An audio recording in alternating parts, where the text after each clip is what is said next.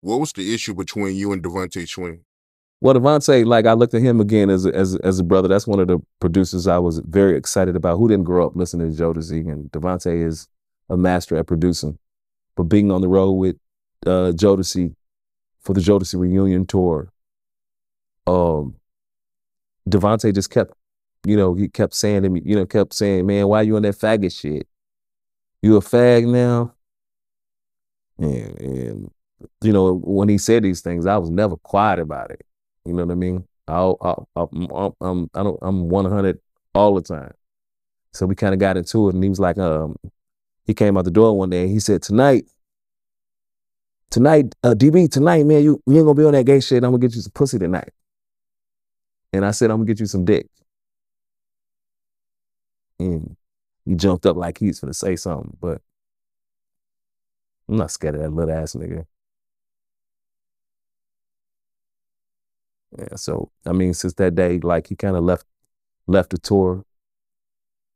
But he even said being on the road, I don't want to be on the road with them niggas, man. Them niggas, some of them niggas in that group spirit ain't right. They don't treat people right. Stealing from each other and all kinds of shit in that group. Right? I don't want to be around that shit.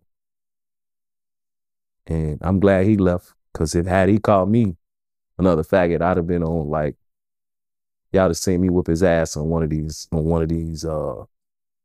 some shit on the internet. I'd have whooped his ass and anybody ass with him. But I gave him a pass. I don't know if this is true or not, but I always heard this rumor that he used to mistreat, Missy Elliott and Timberland. Is that true?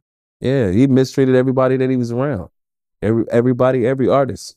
As I said, Jodeci ain't never been known for putting nobody on. They had a lot of people that they had, but a lot of those artists like left them because of how he treated them. He ain't no nicer than Suge now. None of, like, same nigga, thieving ass nigga. He the first nigga I seen with fingernail polish on. Called me a faggot. I always thought he was gay. Have you personally seen him mistreat, Timberland and Missy Elliott? Nah. You can kind of tell by that situation, but me and Genuine kind of, had some conversations of, just artist to artist type conversations, and if you can kind of read between the lines, you could tell they weren't the best of situations. But I never seen none of that with my own eyes. No. I did see on the tour that nigga was weird, like the shit that he would have the people that was on his tour bus do. Like they couldn't get back on the tour bus unless they bought a pack. He would give them an empty box of Newports or an empty box of cigarettes, and they would have to bring back this box of cigarettes full from cigarettes that they asked for people when they got off the bus, and they couldn't get back. I mean, he played them kind of games with, he always sunning the people that's around him. So I don't put it past him, though.